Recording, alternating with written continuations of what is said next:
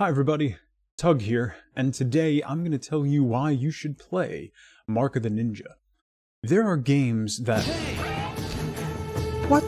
No, there's no way he saw me right there. Come on, that is total bull... There are games that are within a genre, and then there are games that define one.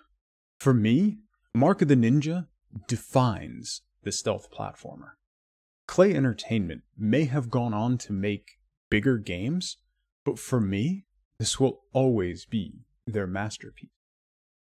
Now, I'm not generally someone who revisits a ton of games, in particular games that are linear and even more so platformers. But this game, though, is different.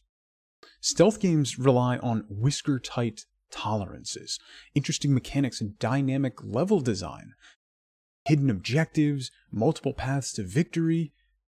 The Mark of the Ninja does all of that to perfection. This game makes you think constantly about trying again with a different tool set, a different style, or challenge.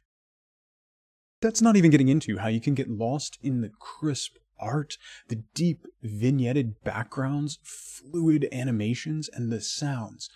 The sounds of your footsteps running across a tiled roof, or that alert, those sounds stay with you forever.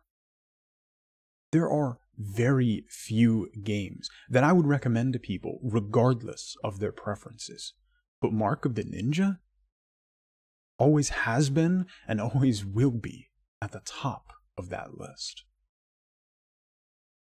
Thank you so much for watching. I hope you liked the video. If you liked it, liked it. If you didn't, you didn't. It's YouTube. You know what to do. I will see you all on the next one.